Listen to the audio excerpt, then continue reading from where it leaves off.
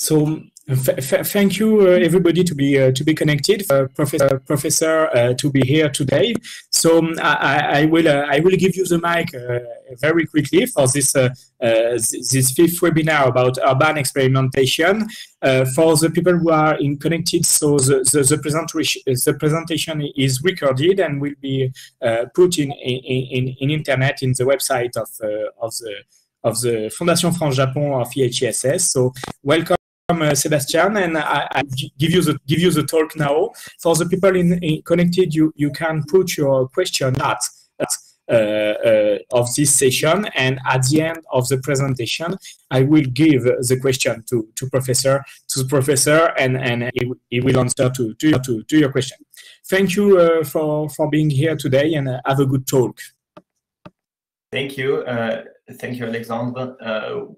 Welcome everybody. For those of you who are in the virtual room, thank you very much for inviting me to give this talk, and remotely under still somewhat complicated circumstances with lockdown, with COVID. I hope all of you are fine. I also recognize that the situation of scheduling things and then scheduling routines are quite difficult. It's the same in Munich. It's the same, I guess, in most places around the world, that the regular academic routines of academic exchange or intellectual exchange are all a little bit more difficult. Nevertheless, I'm very happy to be able to present to you today some work that goes a few years back, but also extends in the future, and that taps into various themes related to experimental urbanism, but gets at it more from a, I would say, technology and innovation perspective, which might provide us some complementary perspectives to the other talks that you've been hearing in the series over the last weeks, months, and so on. My name is Sebastian Pfotenhauer. I'm a professor of innovation research and STS scholar, science technology studies scholar, and I'm the co-director of a center called Munich Center for Technology and Society at Technical University Munich, where I had the Innovation Society Public Policy group. In the next 35 to 45 minutes, what I would like to do is to take the opportunity of giving a virtual presentation at EHESS in France to say a few words first about our center and our sort of my group's research agenda, and then focus on the core of this paper, or of the core of this presentation, which has to do with testing future societies and socio-technical transformation. That's something that has partly been published and partly will is continuing to be in forthcoming publications. And then I'll focus specifically on certain tensions and certain ways of conceptualizing what's going on in these so-called living labs and test beds from an innovation perspective. And then I'll say a few words towards the end about future research directions, what this might have to do with the governance questions of innovation, experimental interventions, legal questions that arise, questions of scalability, so notions of how socio-technical transformations scale, and maybe a few words about experimental territories. All right, with that, let me begin right away. A few words about where I'm speaking from. So I'm located in Munich at a technical university. So the vast majority of my colleagues here are engineers, natural scientists, and we, as the social scientists, are a relatively young crowd. The Munich Center for Technology and Society, which I'm currently co-heading, was launched in 2015 as part of a future concept for the university, with which it entered into the federal competition. You might have heard about this German Excellence Initiative or not. If you haven't, it doesn't matter. But it was a very conscious move by the Technical University of Munich to reposition social sciences, if you will, at the heart of the value proposition of technical universities. And since then, they've actually grown quite considerably from, well, initially something like 4 to 6 professors to a number of different divisions. We are now about 25, and it's if the plans hold, then there will be about 80 professorships within the next 5 years, to really rethink what universities, technical universities, should do in the 21st century. Our center itself has about 8 professorships and 2 junior research groups. We're about 70 people. We host 2 master's programs and 1 PhD program, and all of this is sort of at the intersection of societal challenges, social change, as part of technical contexts. What do I do? What does my research group do in particular? So I would usually, the way how I frame the bigger research program behind what I'm doing is asking what is good innovation, and that goes beyond more traditional question of sort of just asking what is innovation or how can we get more innovation, which is typical at technical universities, but sort of asking what do we mean, what do communities mean, what do communities of practice mean when they say they want something from innovation, ideally something better, a better living, a better world from innovation. And so this requires sort of a reflexive, a situated, constructivist perspective. And the types of questions that I ask are clustered around, first, sort of innovation instruments and policies. So what can we do to align innovation policies better with social needs and preferences? And how can we innovate responsibly, opening with room for dissent? And questions of experimentation and scale figure into this in part because these are very prominent innovation instruments at the moment, and sort of receive a lot of attention. So for me, it's interesting to understand what exactly these instruments do and how they interact with places, with societies. The second strand of my work has to do with what I would call regional innovation cultures. And that means basically asking how do the visions behind innovation, how do practices of innovation differ across sites and different technology domains, and how does innovation and socio-technical change relate to identities, socioeconomic legacies, political cultures. And the third part is basically sort of transnational governance of science and innovation. How do innovation ideas and models emerge and circulate? So I've worked a lot on questions of how the Silicon Valley model or the MIT model have circulated around the world. How do we govern emerging technologies, and how do political and scientific integration, for example, in Europe, go hand in hand? So these are sort of the general research directions. With that, let me wrap up this part of a broader context and really go into the presentation, into the research part of the webinar, of the talk. Now, the title of the talk, a little bit hubristically, is called Testing Future Societies, ? Developing a framework for testbeds and living labs of instruments of innovation governance. We'll see in a second what that means. But to start us off with, so what do I mean when I say living labs or testbeds? What are these things, and why should we care?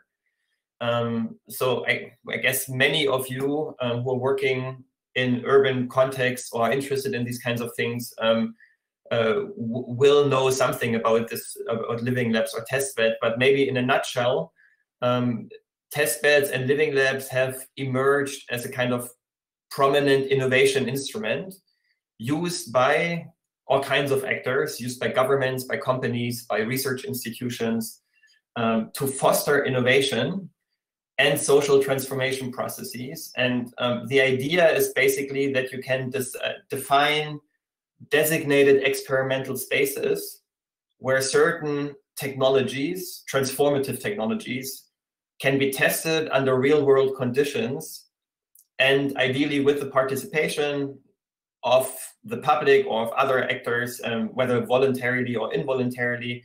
And frequently, this is done in conjunction with a local reduction of regulatory constraints, so lowering regulation in order to enable technology testing. I guess the most one of the most prominent examples at this moment is autonomous driving or self-driving cars. And just imagine all the range of questions that emerge when suddenly self-driving cars show up in your neighborhood. So these living labs and testbeds are prominent in part because they are they tap into these grand societal challenges, discourses, and sort of promise that we can somehow deal with technical change and social change at the same time, and that we also need places to try these things out, to see if they work, to learn from mistakes, to see if we like what happens, or ideally, if we don't like what we see, we should be able to go in different directions. But as we'll see later, this is not quite true. Very often it leads to lock-in and sort of performative dimensions. Many of these assumptions are in a way highly problematic.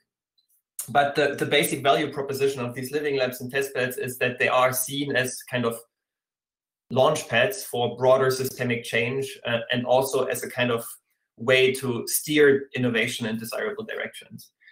Now, whenever I give this talk or a similar talk, it's very curious for me, coming out of an innovation STS context, to talk when I talk to scholars from urban studies and planning, because in a way this idea of urban laboratories has a much longer tradition, maybe not longer, but has much more scholarship and more analysis already in the context of urban studies and planning. The idea of cities as laboratories and cities as field sites, what Thomas Gearin called the city as truth spots, it goes back into, well, for a long time into urban planning, but also into the work of Chicago School of Urban Studies.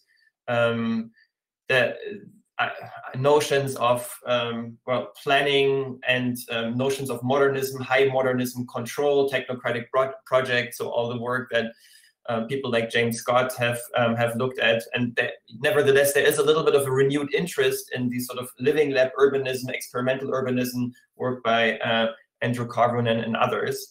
I say this as a kind of preface because I know that many of you might have, for many of you, some of the things I'm going to say might be trivial, but it's worth pointing out that from an innovation perspective, from an engineering perspective, we come from a slightly different trajectory. So this embedding in urban contexts has a history, but it doesn't come as natural. So usually the idea of living labs or test beds really comes from engineering, comes out of the idea of beta testing or real world testing of new technologies. So really test beds, having a racetrack where you can test a new car kind of thing.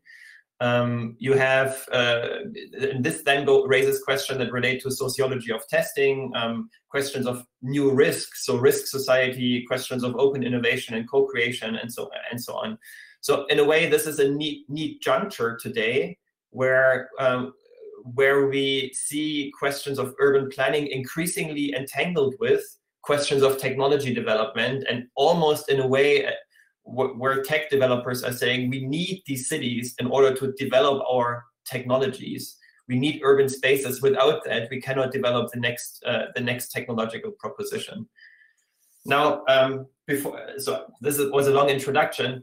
I'm gonna do something that one perhaps shouldn't do, but I'm gonna give you some of what maybe the key message of the presentation up front, which is, so from an innovation perspective, what living labs typically propose is we test and improve technologies in society, in real world context.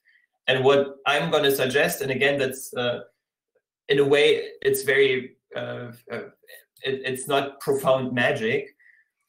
We can learn a lot by flipping this specific perspective around and ask, so if we want to understand what the transformative power of these living labs are and what they do to society, and it makes sense to shift from the perspective of testing technologies in society to testing future envisioned societies against a new set of technological premises and associated modes of governance. So testing society against new technologies as opposed to, or symmetrically to, testing technologies in society. And this kind of co-productionist perspective allows us to look at questions of stabilization and allows us to look at questions of challenges in a more profound way. All right, so let's get started with some of the meat. So this is a very famous or infamous example that many of you might know. This is Toronto, and in May 2020, the city of Toronto and a company called Sidewalk Labs, which is a startup under Google's parent company Alphabet, so a sister company of Google, declared that a very ambitious redevelopment project of Toronto's waterfront, a living lab kind of approach, was dead, and they are pulling out of it. So this was in 2020, and it was less than 3 years after this project was launched with a lot of public attention. So it's infamous because it's been accompanied by major controversies all along the way, and many people in the innovation space and also in the urban planning space point to this as a kind of reference for how things can go wrong and why it's so tricky to think about these living labs in the first place. But to sort of chronologically, in 2017, this Sidewalk Labs announced that they wanted to develop Toronto's waterfront district into a quote-unquote proving ground for technology-enabled urban environments around the world, so with a scalability ambition. And for Alphabet and for Google, this effort was the next logical step to what they call reimagining cities from the internet up. The company's CEO, Dan Doctorow, emphasized that Toronto will have to and de facto agree to waive or exempt many existing regulations, for example, in building codes, transportation, and energy, and so on. So lower regulation to make this possible. And the Prime Minister of Canada, Justin Trudeau, heralded this project as a kind of testbed for new technologies that will help us build cleaner, smarter, greener cities. Now, it's one of many initiatives around the world, but from the beginning, really, it has been embroiled in controversies about privacy and digital surveillance, surveillance capitalism, about questions of inequality, about questions of local disenfranchisement, about the sellout of public spaces to companies, about a lack of diversity in leadership. Many prominent advisory board members or members stepped down. One of the advisory board members from the beginning, Sadia Musaffar, said, sort of stepped down very publicly, noting that the question is not how we can build a better monopoly tech-led company, monopoly tech company-led surveillance-based city, but that we have enough evidence that we don't want to build that at all. And as the only person of color on a panel representing public interest for diverse Toronto, I resign with a heavy heart. And the former CEO of BlackBerry, which was a Canadian company, or is a Canadian company, and he's sort of the Mr. Innovation in Canada in many ways, noted that the shutting down of this project is a big step back for surveillance capitalism and the victory for making technology serve society rather than capture it. And Google learned that Canadians cannot easily be bullied. So in a nutshell, you see sort of the range of controversies that are embroiled in these kinds of initiatives and the questions that they raise. And this experience is perhaps more visible than others, but it's not atypical. I think these questions exist in many different places. Now, obviously, Sidewalk Labs and Waterfront Toronto are not the only examples and the only types of technologies. Basically, around the world, you have these testbed initiatives popping up. Some of the more prominent examples, at least from where the types of work that I do, the autonomous driving happening all around the world. But in Phoenix, Arizona, a couple of years ago, there was a fatal accident between a self-driving Uber vehicle and a woman walking her bike. And this sort of created triggered a lot of controversy again around how these vehicles are being introduced and tested on streets. In Berlin, there's a big controversy going on around facial recognition testing at certain train stations at the moment. Masdar City was a major redevelopment plan in the United Arab Emirates, where it's basically reinventing or re-envisioning living in a desert together with new mobility and energy and housing technologies, basically planning a city in the middle of the desert. robotics labs, home robotics, or social robotics, or public or healthcare robotics is a big thing, and how they are tested in various standardized departments around the world. Singapore, one of the most aggressive places to use these kinds of questions, with regulatory sandbox, for example, in terms of finance, and then also quite well disconcerting initiatives in potential testing of germline edited or germline modified mosquitoes. The local release in places like such as Burkina Faso and Brazil to eradicate malaria. See if mosquitoes get genetically modified, if we can drive through a gene drive, can drive out malaria, and see if there are local differences in these technologically modified mosquitoes vis-a-vis other regions. Now, this is just to say that these things are everywhere. And again, sort of our focus here is the ways in which these living labs make social order explicitly available for experimentation, a way of testing new technologies under the assumption that certain innovations have already happened, and that we have, as societies, accepted them somehow in local spaces, however tentatively, which breaks with traditional understandings of lab-to-market innovation processes. It rethinks innovation not so much as a located sort of in the garage or in the confined lab process, but something that's happening as part of social order and at a mesoscale, and usually by defining certain areas or test populations, which is very different from what traditionally you saw. At least, well, in some ways, it's quite different. Together with the local alteration of laws and regulations, and this idea that we have transformative, that we have a broader transformation coming out of this. So the questions again are not very surprising.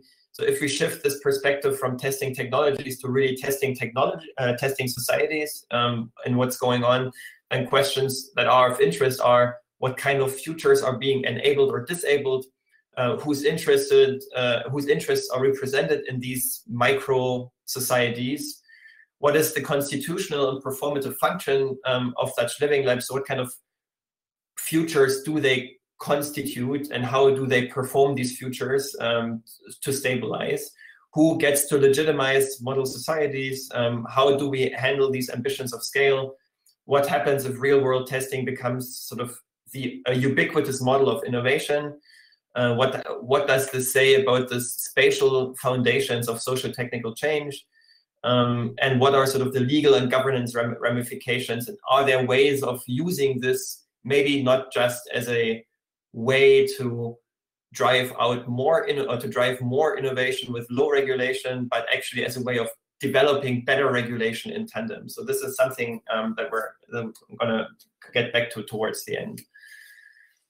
In our work, and now I'm going to get more into the empirical detail in the cases that I'm going to look at. Again, a little bit upfront, we observe three tensions, or sort of narrated tensions, that test beds, that people working or actors in test beds deal with, or sort of speak to and try to wrestle with. And for us, these have been quite interesting ways of conceptualizing or cutting through empirical material and trying to understand sort of what's going on and how this helps us answer these trickier questions. And again, some of this is that isn't necessarily surprising, but one of the tensions that actors tend to narrate or tend to point to are in different visions behind what these things are these living labs are supposed to do. So one tension is between what we might call a paradigm of controlled experimentation versus a paradigm of sort of messy, random, overflowing innovation, overflowing in the Calon sense, the sort of co-creative paradigms of innovation. And so on the one hand, you imagine these living labs as designated zones where engineers can have control over parameters and move things in a way to optimize technology, let's put it like that. And on the other hand, you do want to have a real world context. So you do want to have these random interactions as part of the innovation processes. And so how do you get these two together? The second one, again, not a huge surprise, is the relationship between scientific testing and public demonstration efforts. And a sort of sociology of testing tells us that these things are ultimately always related. But nevertheless, there's sort of a different emphasis depending on who you ask, on whether this is really there to develop and test technologies, or whether this is really there to showcase that a technology and a social model is working. And the third one has to do with local specificity versus scalability and transferrability. So how much is a living lab supposed to be context sensitive to the specific local situation versus how much is it envisioned to provide a role model or a template for broader rollout in other places from the beginning? And there's a sort of trade-off or tension there. This is not to say that this is not a typology of test beds. It's more it's sort of productive tensions that that actors work with or deal with and find solutions in their own way that help us understand what exactly they try to achieve when they work with living labs and test beds. I'm going to skip theory a little bit, but let me just say that the cases that we look at are part of a larger European Horizon 2020 project that I happen to be the coordinator of. It's called Scaling Up Co-Creation, Avenues and Limits for Integrating Society in Science and Innovation. And basically what this larger project is, it's a comparative study of certain open or co-creative innovation practices in 10 different countries and in 3 different technology domains. So we look at 10 countries, at robotics, at urban energy systems, and at autonomous vehicles. And one of the particular instruments that we're interested in are test beds and living labs. And so this is sort of a part of that case study, or part of what I'm going to present now. Is sort of a subset of cases from this broader array of living labs and other innovation instruments that we're looking at. So this is going to be relatively quickly, I would say. I'm not going to go into, well, I'm going to go into some depth, but we can talk more in the Q&A if you want to hear about this. But, so the 2 cases that I want to talk about are 2 energy living labs, so energy transformation living labs primarily. There are also some other technologies, but both in Germany, one in the city of Berlin, an urban campus called the EUREF campus, meaning it's short for European Energy Forum, very urban setting, and the other one is just 100 kilometers southwest, but in a very different rural setting, regional network. It's called EAA, Energy Avant-Garde Anhalt, and it's sort of a regional network approach, also a living lab. And this is based on the work by one PhD student in particular, and some other, myself and a couple of others as well, based on 3 years of ethnographic field work, interviews, and policy analysis, and sort of participant observation of this PhD student being involved in these projects. All right, so let's take a quick deep dive into these projects, and I'm just going to flag a few elements that are interesting about them. So this is the case study number 1, EUREF, the European Energy Forum. It's a campus, a research campus that is located within Berlin in the Tempelhof-Schöneberg district. It's a self-proclaimed urban living lab for the Energiewende, the German federal flagship initiative for energy transitions. And it has received considerable public funding and attracted many startups, companies. And today there are about 2,500 engineers and office workers in this kind of 5-hectare area. So you can see from the pictures, it's very sort of brick and mortar, kind of hipster, kind of sort of old retro, new glitzy kind of innovation, urban design. It's located on the facility of a former gas storage on the premises of a former gas storage facility. That's here. This building. It's a cultural heritage site that was purchased by an investor. and it has become sort of a go-to initiative for the integration of energy, mobility, and building technologies that tries to put side by side electric vehicles, charging station, wind turbines, solar panels, biogas, cogeneration, micro smart grids, and so on and so on. So what kind of society are we testing here? It's a kind of future urban society enmeshed with new forms of energy, mobility, and IT. It's a highly cosmopolitan, high-tech vision, sort of an edgy, artsy, integrated Berlin vision. It's blended technology creation and use. So it's a research campus that is also, that ought to be representative of the energy needs and the housing needs and the working needs of Berlin. So it's a research campus, but it's a kind of envisioned as a demonstration space on privately owned ground. And it's a private sector vision because when it's owned by an investor and it's focused a lot on businesses and entrepreneurs. So what does this mean for the three tensions, and how can they help us understand what's going on here? So I will just take this successively. So in a way, in the tension between control and messiness, Europe, in a way, is quite highly controlled. It's a privately owned campus, so it's not public space, it's private space, and it's literally fenced off from its Berlin neighborhoods. So you have to enter through a gate in order to get onto the campus. So it's a very controlled arrangement, for example, where you can put certain things, rebuild certain things, charging stations, and so on, which allows for quite a bit of regulatory and institutional flexibility. And it sort of embraces this mode, it quite strongly embraces this mode of quasi-scientific testing for and with engineers, with potentially radical new concepts. But a big complication in this is that by fencing it off from Berlin, of course, you are losing a lot of the sort of random interactions. So in fact, there is very little public random encounters. It's quite isolated. The citizens around this have occasionally referred to as a UFO, something that just landed in Berlin and has nothing to do with Berlin. And it's a kind of, it's in a way, trying to become a model for Berlin without actually interfering with Berlin or integrating with Berlin. And the second complication is that since the heterogeneous groups on this campus have led regular end up in conflicts on whose projects or visions should be tested or receive priority. And as one engineer said, so a lot can change very quickly. Infrastructural assumptions on which we base our planning and engineering can be overturned completely.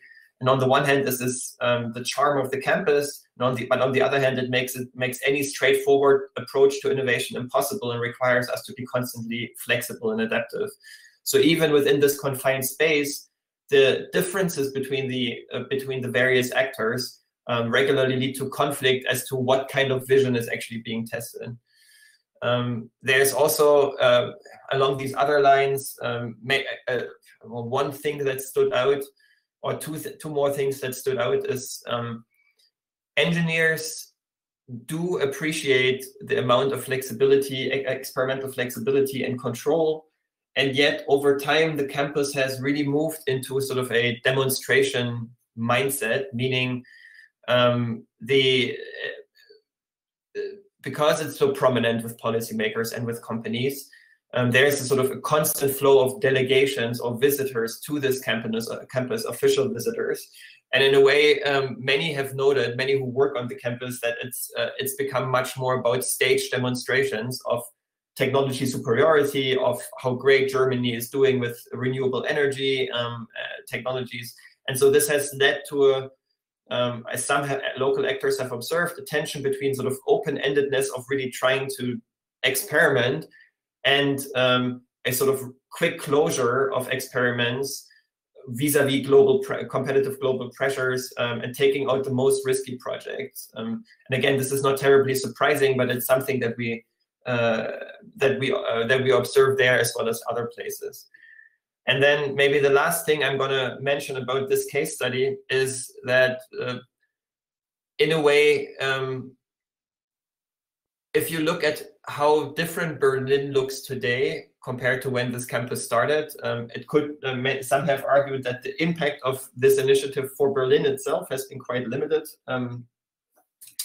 The campus has become quite prominent and popular, but not because it really achieved a broader change in the energy infrastructure or energy technology for Berlin, which has been its value proposition, but really it's become prominent as a model of innovation, as a campus model. So right now, there are and were initiatives underway to transfer this campus model, the UREF model, to other places in Germany, but primarily as a way of organizing innovation, as a kind of co-creative, as a living lab to stimulate innovation economic activity. And so while one could argue that it has failed to be a living lab for energy transition, it has succeeded to become a reference point for innovation, which is interesting, and that the idea of scalability and transferability no longer really applies to the technologies that come out of that, but really to the idea of innovation per se, of how innovation is orchestrated. Can say more about this in a second or later in the Q&A. Now, briefly, and probably more briefly than this other case, here's some snapshots of the second case study. EAA, the Energy Avant-Garde Anhalt. Anhalt is so this is a rural renewable energy network launched in 2014 in response to what the locals perceived as a lack of tangible results from the federal level energy transition, the Energiewende initiative, for regional policies and regional transitions. And at the heart of this initiative is sort of a vision of local production and consumption of energy, integration of electricity, heat, and mobility. And interestingly, the region's share in renewables was already at 50% prior to launching this initiative even. So what kind of society are we testing here? Quite different from the rural, quite different from the urban cosmopolitan Berlin. So it's one that is located in one of the, relatively speaking, poorest and politically most disillusioned regions of Germany, in the former East, in Saxony-Anhalt. It's a decentralized vision of energy self-sufficiency with a focus on individual needs, on individual decisions and engagement. It's to a certain extent disappointment-driven towards, disappointments towards the federal government, and it's very mundane. So caring more about, well, a spectrum of high to low tech, including things as simple as heat pumps and smart meters, rather than sort of the future of mobility as integrated with urban campuses. Again, so how do these three tensions help us understand what's going on? So if you think, so this is a large area. It's 3,500 square kilometers with more than 250,000 inhabitants that are part of this energy that fit into this part of Anhalt that is under consideration for this living lab. So it's not a fenced-off area. It's quite fluid. It's a sizable part of a federal state. It's not fenced. It's hard to define where the boundaries are. It's a very different process of getting in and out and deciding who's in and who's out. So it's more part of daily living environments of people who of an entire region, and it was organized as a non-profit or association where at least everybody could, in theory, everybody could become part of. So individual citizens could be formally represented alongside organized interests such as companies and government. And in a way, it was envisioned as a more bottom-up and participatory initiative. But yet again, there are some complications. One thing we observed is that despite these very good intentions of an open, bottom-up, more pervasive kind of network approach, only very few citizens actually joined the association, and very quickly the core group determining the fate of the project or of the initiative consisted primarily of experts and professionals from organizations such as public utility companies and municipalities and research institutions, or even federal agencies.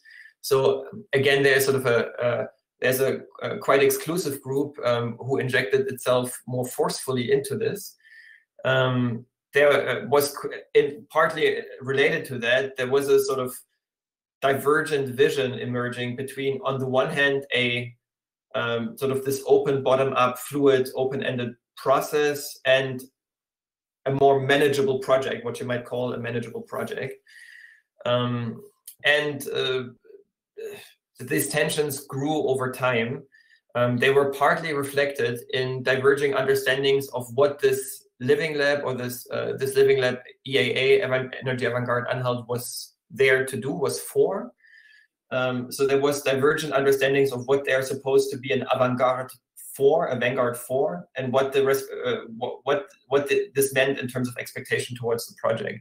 So from a federal perspective, or from a government perspective, this initiative was supposed to be a national beacon project for energy transitions and rural revitalization.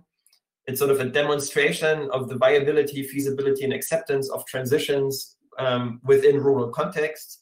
Had a strong economic aspect, meaning sort of emphasis on local solar production, and it's sort of a small scale stand-in for transition challenges, economic transition challenges in weak rural areas in Germany and Europe at large. So in a way, from a I would say, let's put it like from a Berlin perspective, what this initiative stands for, it doesn't, the cultural specifics didn't matter, the socioeconomic conditions did, because it's something envisioned was envisioned as the stand-in that could provide a future or a solution for similar regions elsewhere in Germany and in the world. The local perspective differed quite strongly from that. The local perspective from the beginning emphasized sort of local meaning, cultural embeddedness, and no ambitions to scale whatsoever.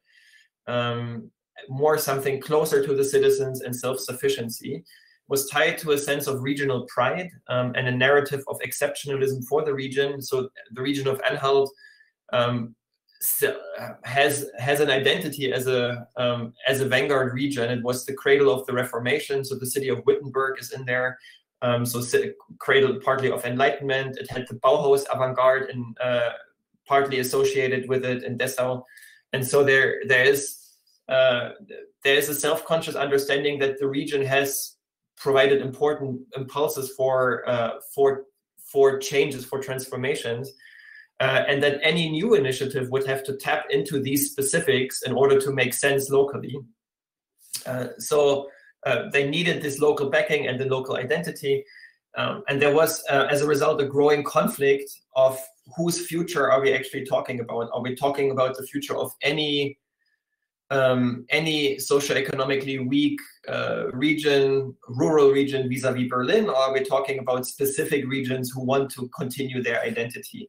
And in the medium run, or in the end, what this led to is a kind of split between a local and a national part of this initiative. So there's a national headquarter in Berlin and sort of a local chapter, and quite frequently these two were at odds with each other. So these are two, in a way, two case studies, and I don't want to really summarize what I just said again, but what I would point out is that we can understand a lot of what's going on in terms of technology integration by looking at what kind of societies are actually envisioned, how they deal with ideas of spatial confinement of what the laboratory is, ideas of experimental governance. I didn't say as much about that. We can talk about this later. Tension and kind of what I call characteristic tensions or productive tensions that actors locally need to work out, or deal with, and that they find answers to, in order to give this sort of specific flavor of what they are, what these living lab initiatives are trying to do. All right, so allow me to now start zooming out again from the specifics of the case studies, trying to ask again a few broader questions about how they relate to a research agenda about about living labs and testbed. So first of all, I think it's, given what I said already, I think there are some, it's clear that there are some interesting governance challenges or responsibility challenges associated with that, with this phenomenon at large, specifically with the cases that I talked about, but much beyond that as well. First of all, it raises the questions of controlled experimentation versus more democratic approaches of co-creation, and points to sort of standard questions of politics of inclusion. So who is involved in shaping these initiatives, who should be involved maybe, and how? And what we saw is that while both of the cases that I talked about were open and sort of co-creatively interactive in some ways, they also developed their own ways of exclusion and partly reiterated old divides. So they became kind of instruments that reinforced certain old divides. For example, through this fencing off of the campus or the power asymmetries between the different groups in the EAA. What we also can ask is to what extent are labs or test beds really tests? Is there any indication that there are negative that negative experiences have led to a rethinking of whether this is the right way forward in the first place? And so in a way, in both our cases, this idea of just testing technology tended to quickly recede into the background. And what was more important, or what was quickly more important, was the performative function of materializing certain visions, like who gets to materialize a mostly economic or socio-economic vision of how Germany needs to be transformed. There were in no cases criteria expressed for what a failed testbed or failed living lab might look like. By extension, so we, in these cases and in many other cases, actually in all cases that I'm aware of, there's sort of no idea of rolling back and taking this testing seriously. So this raises a very important question as to, again, who gets to make the decisions, which kind of investments are being put there, who gets to shape into these initiatives, who gets to shape the decisions about their future, and so on. And occasionally what we saw, regularly was what we see is that corporate interests or organized interests tend to be more apt at reorganizing power structures around their own interests. Now, there are a couple of interesting questions on legal questions that we're currently working on. This is more work in progress. So if we take the value proposition of living labs and test beds seriously, and that take them as experiments that commit the public to new forms of living and working through new technology, however tentatively, and also expose them partly to new risks, then we might want to ask, to what extent are these not only experiments in society, but experiments with or even on society? And the crux of that might not be as pressing or urgent in questions of solar panels or heat pumps. But if you think about AVs or robots or genetically modified mosquitoes, they certainly are. And so interesting or important questions that these initiatives prompt are questions of legal protection, consent, and risk. So what kinds of forms, how do citizens consent or not consent to be part of these initiatives? What wider forms of legal recourse do citizens have if they do not like what's going on, either as the experiment in the experimental mode or the types of technologies that they produce? Who decides who's in and out? Can collectives decide? Do individuals decide? Do collectives decide? Is it an opt-in versus an opt-out regime? So these are a number of interesting questions, and this is sort of work in progress. But one thing that we tend to observe is that they basically deal with questions of consent and legal protection in three different ways. One that's more associated with what we might call scientific consent, similar to medical studies. So informed consent, for example, if you put robots in a hospital. Infrastructural consent, where it's more about impact assessment and standing and sort of more representative forms or democratic forms of consent that have more to do with how elected representatives, politicians, and parliaments deliberate about these kinds of things. And this is work in progress. I don't have much to say about it, but there's a sort of slippery slope that many of these testbeds are proposed and justified through what we might call scientific logic. So we need to experiment scientifically, but really the recourse gets dragged into much more into this democratic representative domain, assuming that which forces people to, not just people to assume that somehow politics will take care of the safety of this, and the individualized consent is sort of left aside.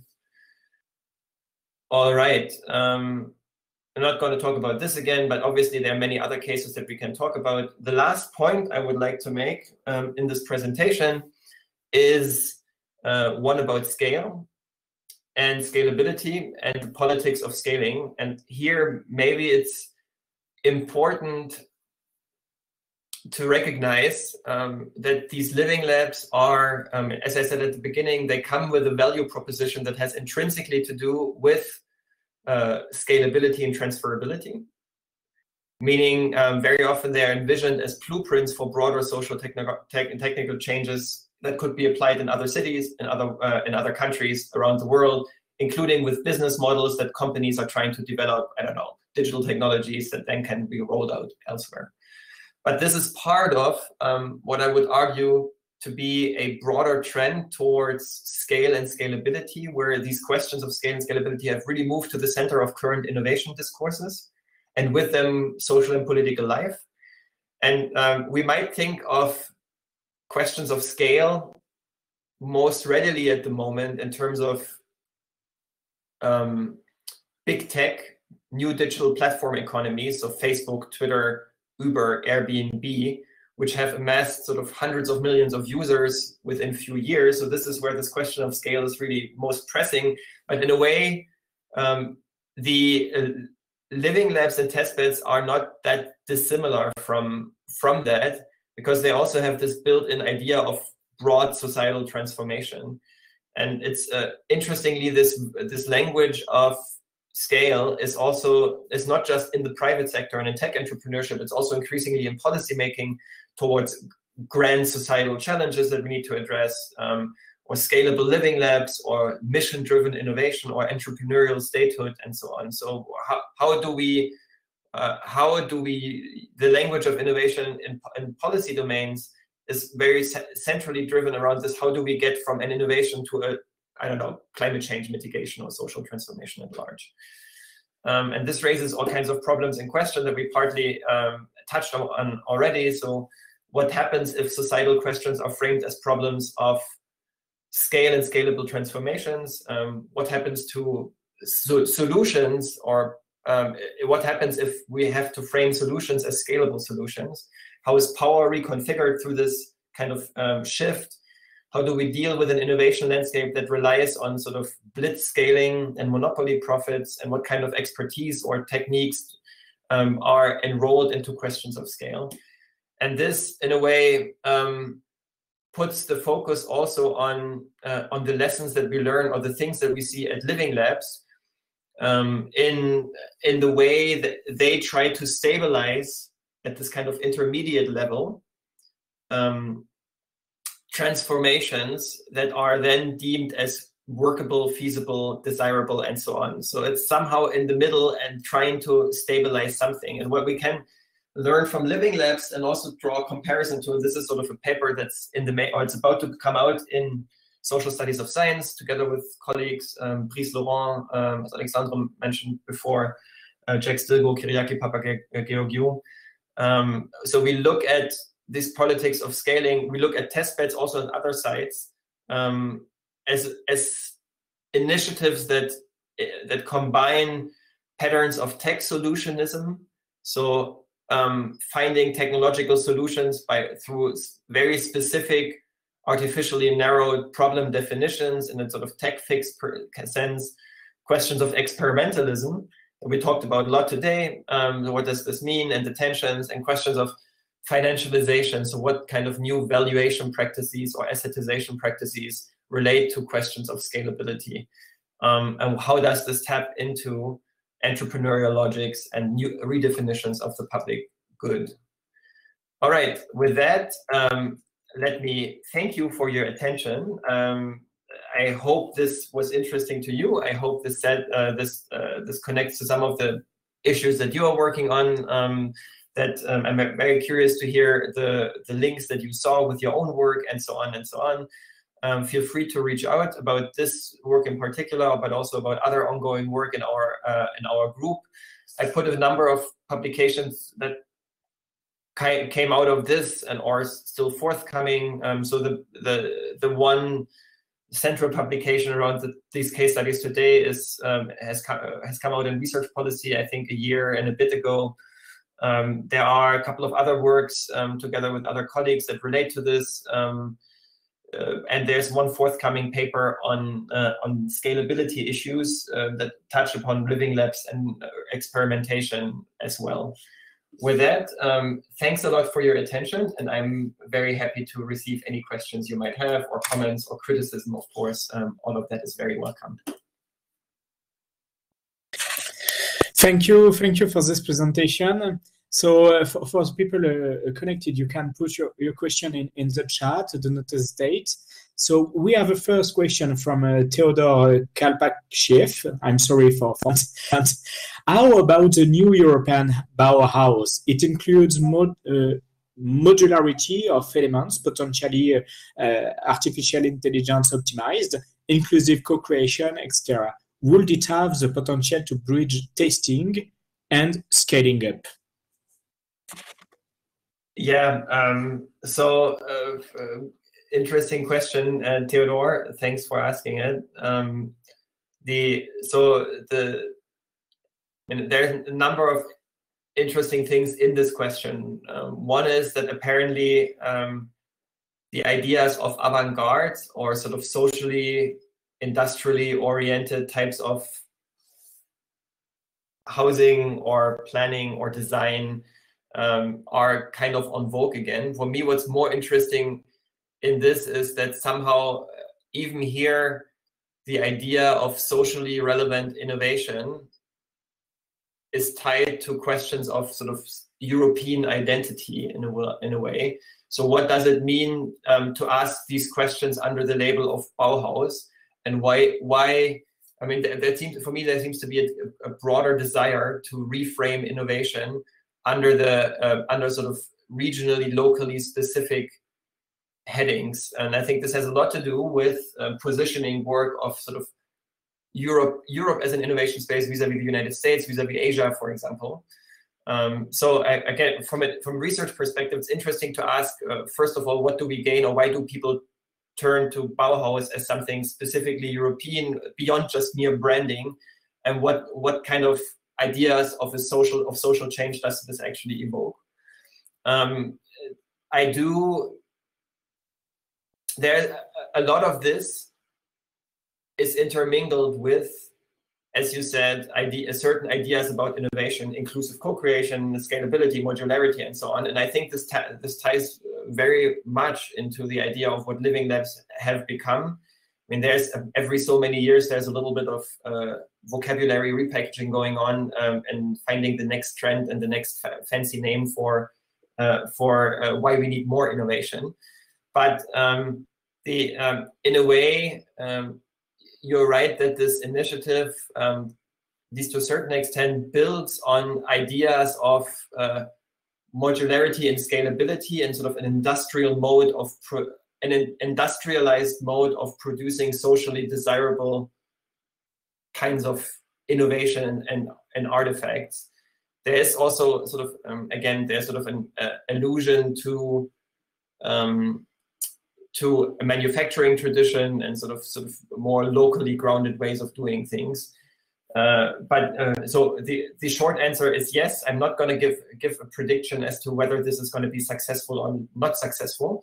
But what's interesting is that it exactly taps into these dynamics of experimentation, modularization, innovation as a solution for social challenges, and so on. Thank you for this answer. I think I have a question not so far from this question. From this point, you say that when you speak about the campus in Berlin, the campus about innovation, I wanted to know if you think that the possibility to have this kind of place for innovation around of the question of the campus in the cities is a particular culture of global cities. So because you say the case of the Riva for the second case, there is not a specific cultural point in the implementation of this innovation center side of the cities. But I wanted to know if we can say that inside global cities we can find a culture of innovation in narrative, perhaps a culture of innovation in cities, and if yes, the campus is perhaps the image of that. Yeah, excellent question. Let me say one thing before I answer this question. Let me say one other thing. So for the rural campus, it's not that I think what I tried to say is that there is a lot of identity and cultural specificity, but it's something that, at least from a planning perspective or from a federal government perspective, it's not recognized as such. And that's where the tension came from.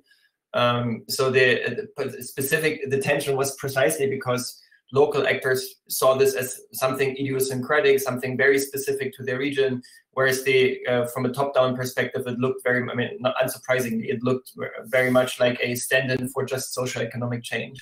But to your question about global cities, I think you're absolutely right.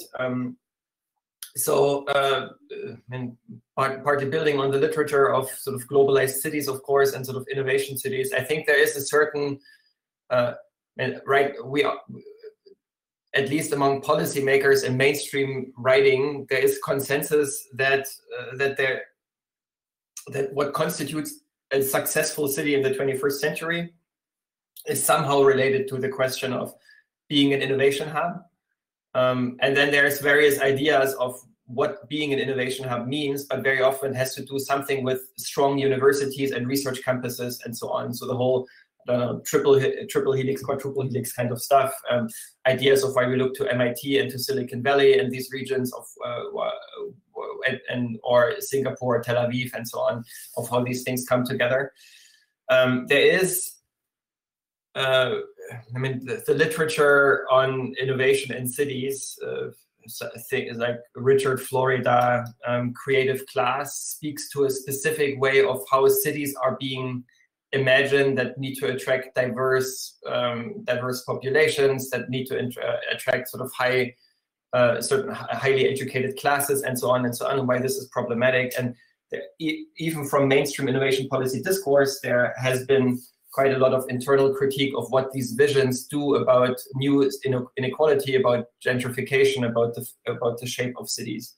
Now, to your in your question of, is there something that is specifically related to global cities? I think absolutely yes.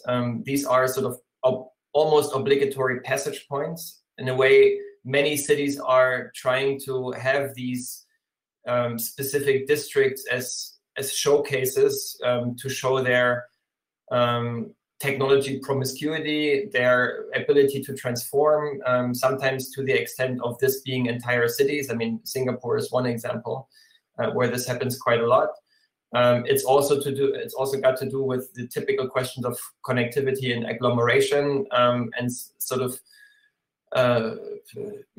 global visibility.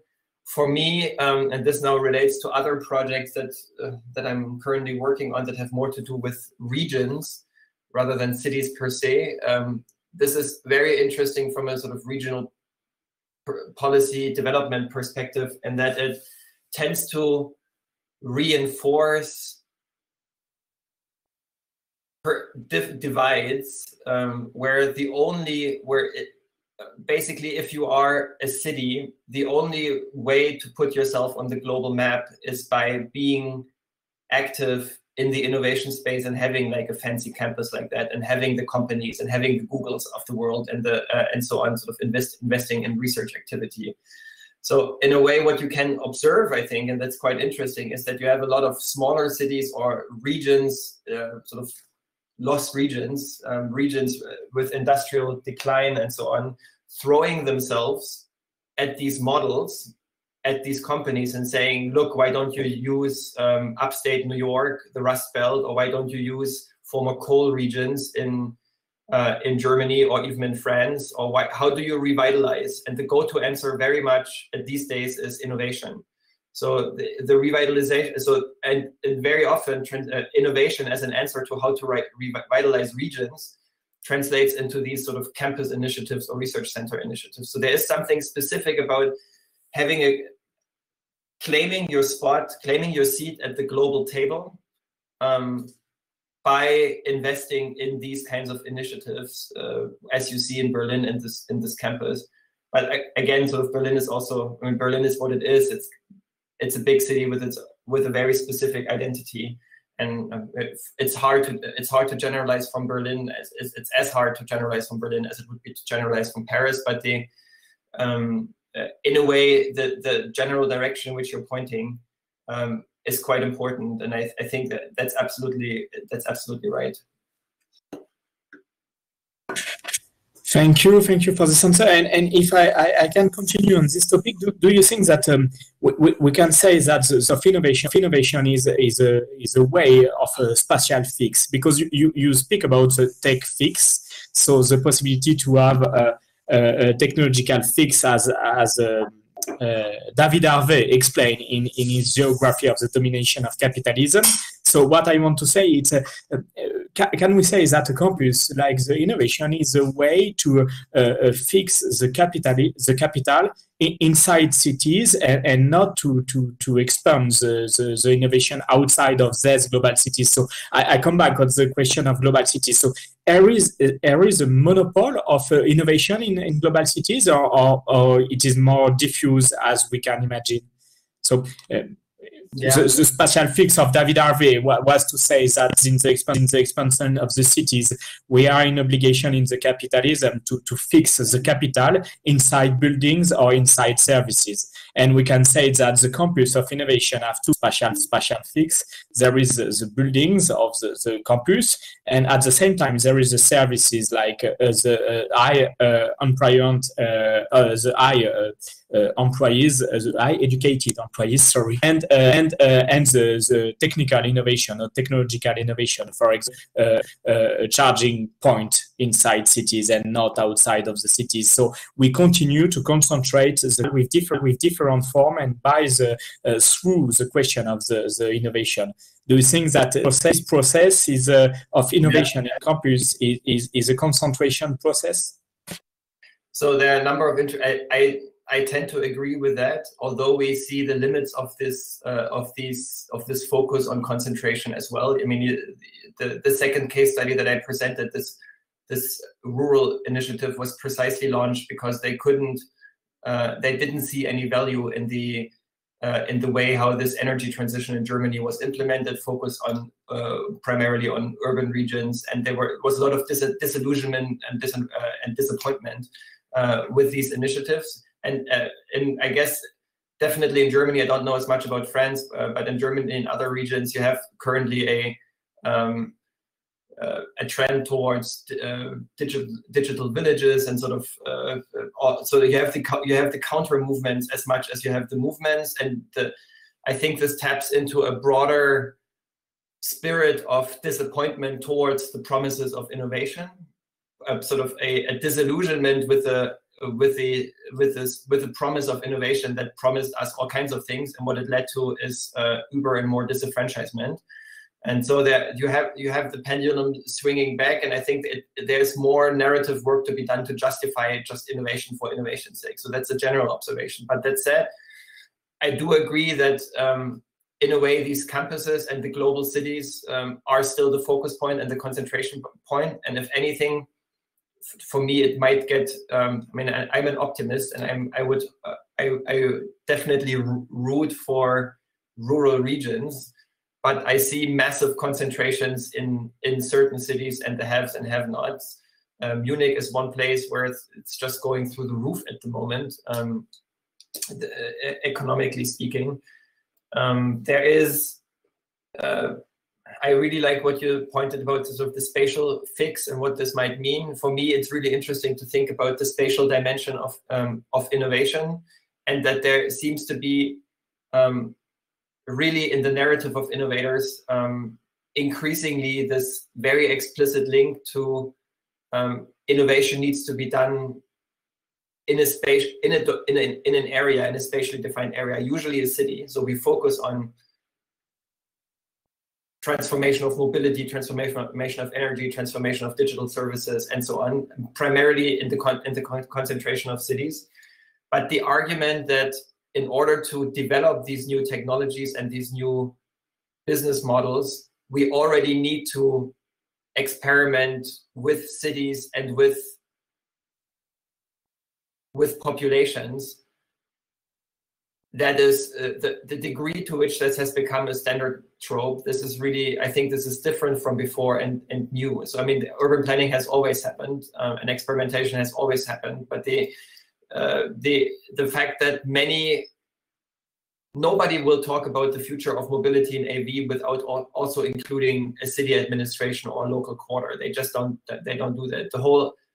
The proliferation of smart city initiatives around the world, like. It's all sort of the idea how we think innovation at the moment. It's very often in conjunction with cities as already willing partners to offer public space and public resources, and maybe even entire populations at the disposal of innovators, whatever that means. And I think there's a general. This is a trend, and it's a disconcerting trend. And it's I guess one of the bigger challenges that we need to come to terms with as researchers but also as societies. I mean, just looking at Munich, there's like, I can probably name from the top of my head 50 supposed living labs even within the city of Munich. So what does that, and all of them somehow involve Technical University of Munich. So what does that mean if it's really that kind of concentration? And you can probably, in Paris, they have probably 2,000 living labs of some sort, and they all sometimes they tend to involve similar types of actors all the time.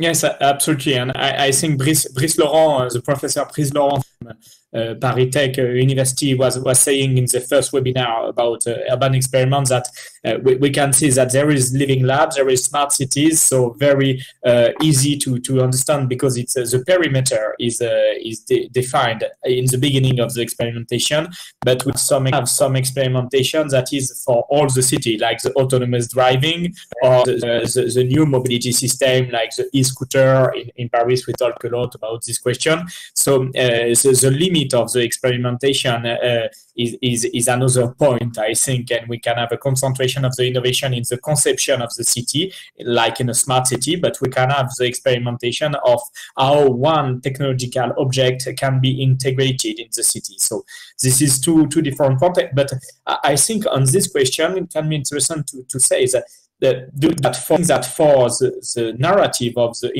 today through experimental city, there is an obligation to have a concentration of capital, because we can have another point about experimentation is how people use public space or use a technological object in the street, and they are making experimentation, but without limitation or without a legal context. So we can have an experimentation made by inhabitants without the volunteer, the will to make the experimentation. And in another side, we have private sector who have a lot of capital and who try to make an experimentation by the conception of the city or by a conception of a technological object.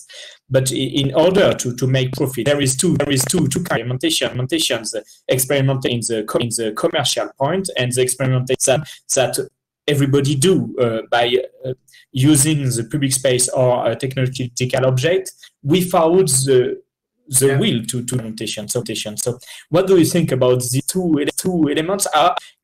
Can we speak in the two cases of experimentation, or the experimentation is necessarily something that the actor or the will to do? Yeah, I think you're pointing to something important. I know, I mean, Brice Laurent and I have been talking about this for a while as well. I think that the experimentation itself is becoming more and more on vogue. I think across a number of domains, business model, technology innovation, urban plan. So experimentation is kind of a go-to thing.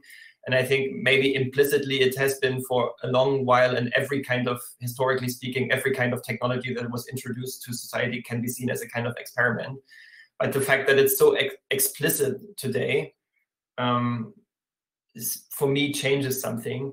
You're right that many of the initiatives that you see, there's sort of a confluence of, well, this technological experimentation, like putting together an algorithm or a device, combined with a business model experimentation. Is there actually a way how somebody can make money out of it, which then also goes about the performative dimension of social experimentation? So do we find a group that we can attach, that is willing to attach itself or to allow the introduction of a device and its proposed business model into their regular social, into their social life, into their environment? So this is, if we designate a space in which people accept e-scooters and the financial business model behind e-scooters, does this create enough of a path dependency and a lock-in so that we can then sort of scale outward from there, both in the business model but also in the redesign model? So all of this is so yes, I think there are different layers of experimentation that link into one another. There are, what's partly interesting is also to think about how this relates to the notion of territoriality in the first place. So you said, what do cities need to do? Where are the spaces within cities, whether it's quartier, quarters, or whether it's the city as itself? Is it a smart city? Where do these technologies go? What are the envisioned boundaries? What are test populations? There is something about re-envisioning regionality or regions or cities at the level, at the scale for which it becomes useful for innovation. I think that's I think that's quite interesting, and it's re-envisioning identities or communities that matter at the level for which they can serve the purposes of innovation and certain business models. So there's sort of new boundaries being drawn around this. And you can think of, I don't know, AV testing on privately owned ground, or autonomous vehicle testing on privately owned ground, or around micro smart grids, which are more like city neighborhoods. So all these things operate at different scales. So the question is, when you launch initiatives, who is the we, and what does this then mean for questions of governance and political representation? So I spoke a little bit about sort of questions of consent and populations, but I think sort of questions of how this fits with political scales and questions of subsidiarity is quite sort of downstream questions. So, but I think that's sort of, there's a lot to explore going forward, and I don't have all the answers for it. So thank you for this answer. I think there is no other question, and we will finish on this point. Thank you, Professor Fottenhauser, for this presentation. It was very clear and very interesting for us. And you are the last one for this year for this webinar on urban experiments. We would like to continue next year after September. So thank you to have accepted this invitation, and have a good day in Munich. Thank you.